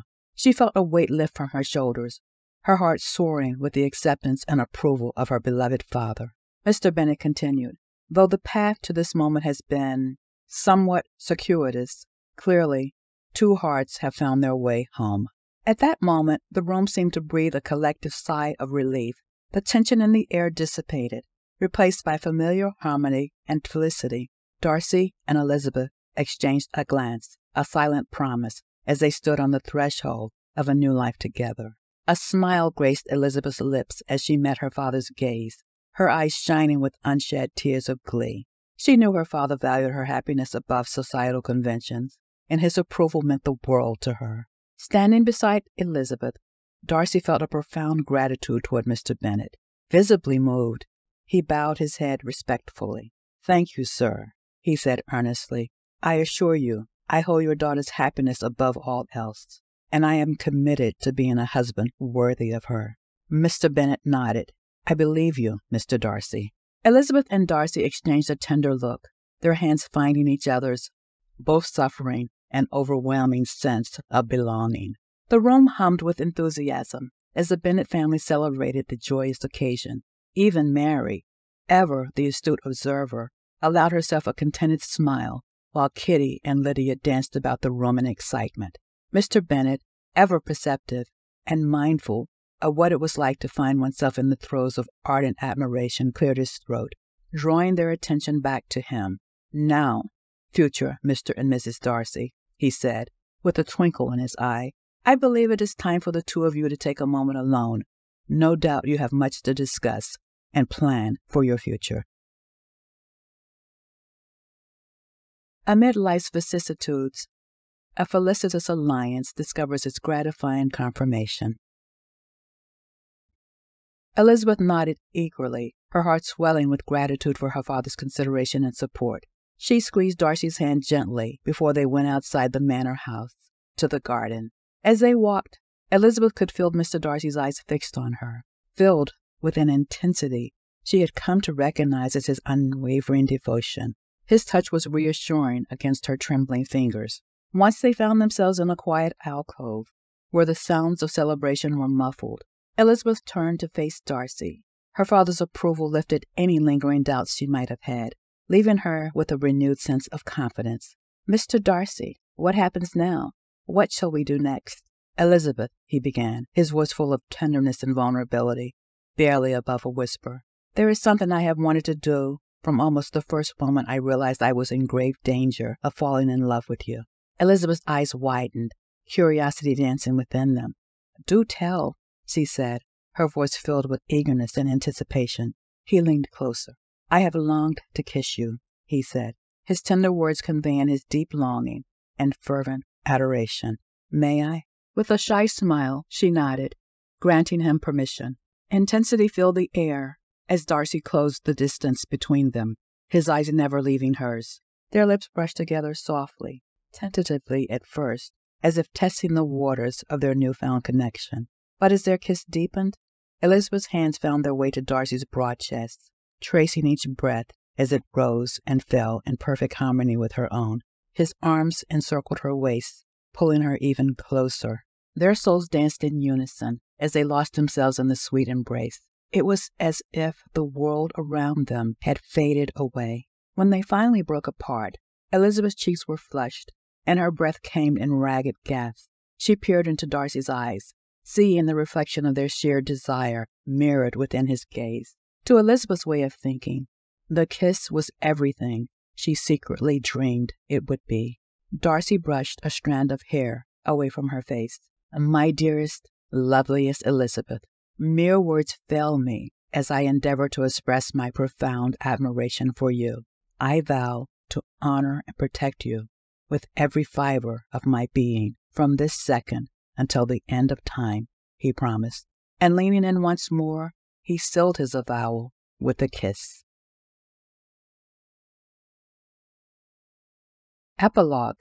Happy was the day Mrs. Bennet got rid of her second daughter, and as the wedding had been the means of reuniting her eldest with Mr. Charles Bingley, the eager mamma's happiness was almost complete. Surely Mr. Bingley did not mean to break Jane's heart all over again. No doubt there would be a wedding at Netherfield in under 3 months. There was some disappointment to be suffered on the lady's part when her younger daughter's trip to Brighton as the guest of the young bride of the colonel of the militia did not unfold, for Mrs. Bennet was sure that Lydia would find herself a husband, perhaps even an officer. But with connections as advantageous as the new Mrs. Darcy's marriage afforded the Bennets, she could not on the whole have any genuine cause to repine. Indeed, what was the purpose of having such lofty connections, if not to throw the other girls in the path of rich husbands? The dissemination of the news of Elizabeth's engagement was promptly followed by the arrival of the Collinses at Lucas Lodge. The reason for this sudden removal was all too evident. Lady Catherine had been so exceedingly angered by her nephew's defiance that Charlotte, really rejoicing in the match, was anxious to get away from Kent until the storm was blown over.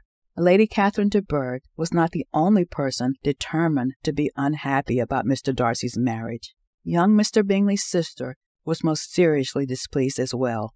What kindred spirits the two ladies turned out to be, both thinking that the scheming upstart Elizabeth Bennet had entrapped Mr. Darcy with her feminine wiles. However, neither of the women wished to forego the rights of visiting Pemberley. In the case of Miss Bingley, she paid off every arrear of civility to Elizabeth to protect her interests. Her ladyship employed the excuse of being Mr. Darcy's favorite aunt as a means of intruding on the couple's felicity, until, after a little further resistance on her part, her resentment gave way either to her genuine affection for her nephew or her curiosity to see how his wife conducted herself. As for Mr. Darcy's other relations, most notably his sister, Miss Darcy, and his cousins, Anne and Colonel Fitzwilliam, Elizabeth needed not to have worried about their acceptance.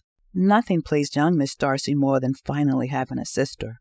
Anne was relieved that all such prognostications of a predestined alliance with her cousin were finally put to rest. Last but not least, any misgivings either Elizabeth or Darcy may have had toward the Colonel had given way to forgiveness and faded into distant memories.